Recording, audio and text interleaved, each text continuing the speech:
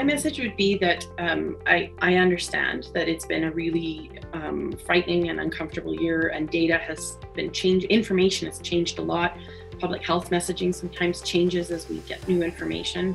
And so I think that, as much as it's frightening, I want them to hopefully look to sources that are true and that are trustworthy, in terms of coming from the best resources they can get for their information, and to cross-check. So if somebody tells them something, even listening to me today, look it up somewhere else, right? Because the more places that you hear something, perhaps it'll help make sure that you're getting the right information. And then just to know that these vaccines are safe. They've been made with the intention of preventing spread of this virus, and they truly are our only way out of this public health emergency.